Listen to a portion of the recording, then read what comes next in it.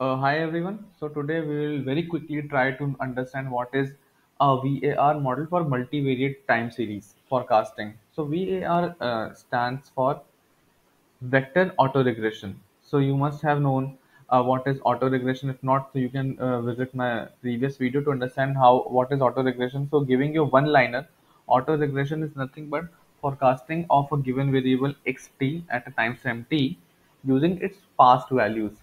So if AR model is of the order 2, we will be considering two past values. If the AR model is of the order 5, we will be considering five past values: xt minus 5, xt minus 4, xt minus 3, xt minus 2, xt minus 1.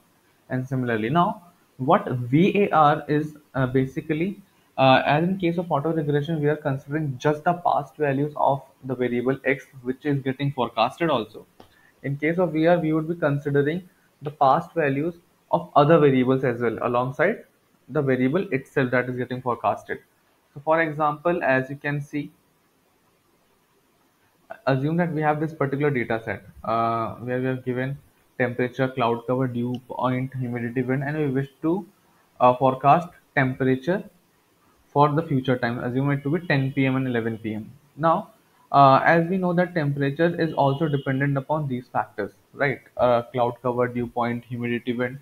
So in case of VAR, what we are trying to do is we are considering all multiple variables in forecasting temperature alongside the past values of temperature itself.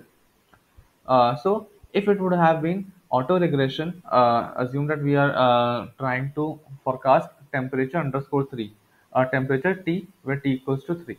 So in case of a AR of order 1, it would have been the equation would have been A plus B star into temperature T minus 1, that is 2. Or in case of order 2, it would have been A plus B into temperature T minus 1, C into temperature T minus 2 plus the error constant. Now in case of vector auto regression, if we are trying to calculate temperature T where T equals to 3, so what we are doing, if you can observe, now this is of the order 1, right? Order 1 means that we are considering just the past value, the immediate past value, not other values.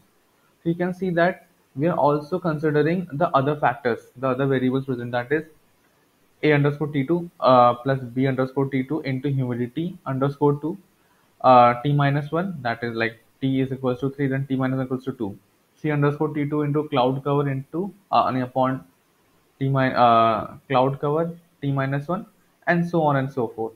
The fourth term would calculate as something like this: temperature if t equals to 4, then a underscore t3 plus b underscore t3 into humidity t minus 1, cloud cover t minus 1, and so on and so forth. So you can see that in case of auto regression, we were using just the variable itself, but in case of vector auto regression, we are using other variables present also. Now let's now where in both these equation a underscore t2, b underscore t2, or a underscore t3, b underscore t3 are the coefficients that are getting associated. Now one thing to note in VAR is that for every term that we are forecasting, temperature underscore t3, temperature underscore t underscore 4, temperature underscore 3, temperature underscore 4, you can see that the coefficients are also changing. So earlier the constant coefficient was a underscore t2, now it's a underscore t3. Earlier the coefficient for the first lag of humidity was b underscore t2, now it's become b underscore t3. So does it confuses you? Yes. So in case of VAR, for every variable that we are forecasting, right? For every point we are forecasting, so be it temperature T equals to 3 and be it temperature T equals to 4, we would be having different equations. So the equation followed for temperature T equals to 3 won't be similar to temperature T equals to 4 or temperature T equals to 5. What do we mean by different equation? When the coefficients of the equation are changing. So as you can see that we aren't following the same coefficients. If we would have been following the same coefficient, it would have been a underscore t2 here, b underscore t2 here, and humidity would have been 3. But in case we can see that as the terms are changing, we are also changing the coefficients. So this is a very crucial point that we need to understand in case of VAR, that whenever we would be forecasting any particular point, we would be forming multiple equations. So when t equals to 1, we would be having a different equation. When t equals to 2, we would be having a different equation. When t equals to 3, we would be having a different equation. Uh, Now, this system can help you understand better where y1, y2, yk is the value that we need to forecast. equals to a1, a2, ak. That is the constant. As you can see that as you're forecasting y2, we are having a different constant a2 coming in.